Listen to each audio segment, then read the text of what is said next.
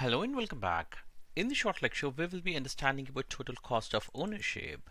In the previous lecture, we tried to learn about actual cost of or the pricing calculator for different resources within Microsoft Azure.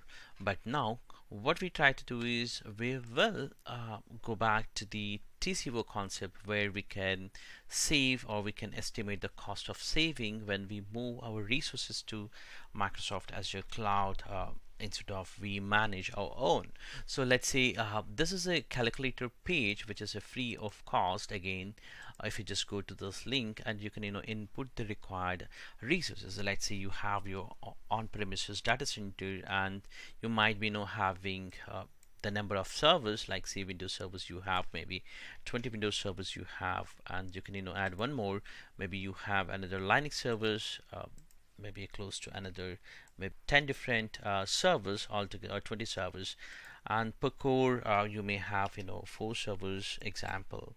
So you just have to input the realistic data from your on-premises, and then you have to put the values that would actually gives you the value of the total cost of ownership when it compared with the, let's say you have a total for these maybe 8 GB of RAM, here also 128 GB of RAM, and GPUs I have maybe M series, I have maybe K series here, and now I may have here some of the database servers. So let's say I have 2 cores, or maybe RAM as 32 GB of the RAM, and optimized, and I do have the SQL servers licensing. What the server I can add up here, maybe I have maybe a 5 or different number of servers, and processors maybe per server I can take up here maybe a 10 core or 12 core example. Here the 4 core, that's maximum what it can take. And storage, like what type of storage you have, NAS or local disk or SAN. So let's say I have a SAN of my hard disk with the total capacity of 10 TB and backup of 5 TB and archive of 5 TB example. And networking per month, maybe I'm actually outbound is expecting 100 GB plus.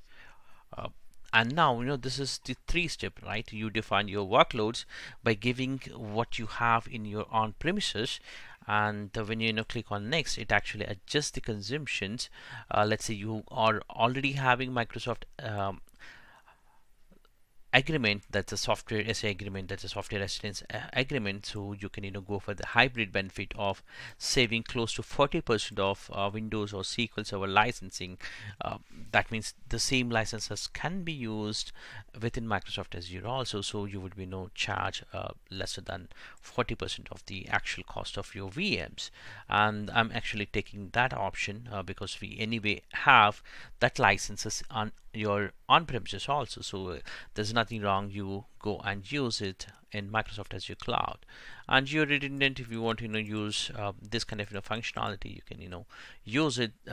If you think about a realistic, then definitely your data center might be replicating in a geo redundant, then in that case you can take it. Otherwise you can take this as the benefit to compare the cost and the virtual machines cost, all that, and the cost of your kilowatt per hour of electricity cost you can put it, and also the cost for the storage. These are the standard things, actually hardware cost or software or labor cost, all that. And I'm just taking all as the default and show what actually I can save it here. If you see here, I can close to save 4,271,000 and 759 close to dollars. I can save as much as over the 5 years of the uses if I try to use the same workloads within Microsoft Azure, because this is actually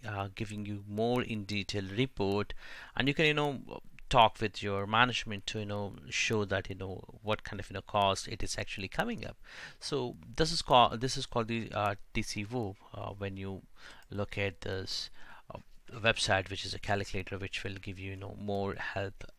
It actually helps you to more understanding about how you can save that, and you can also contact Microsoft to get it more information. You can save this, and you can share, you can download in terms of the complete report wise.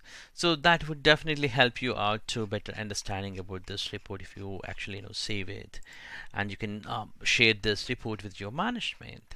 I hope you would be understanding about the cost where it is actually involved. If you see here, the most of the cost is coming 90% from the computing and the data center cost, networking, storage, IT labor, and it is actually showing you where exactly the cost is coming and how much it is actually costing. A total cost split also it was showing here, including the electricity. And if you want to adjust, you can always adjust these values according to your realistic values, and then you would be getting more realistic savings when compared with the Azure and your on-premises if you try to manage this. I hope this is useful for you. Thank you for watching this. I'll catch you in the next lecture.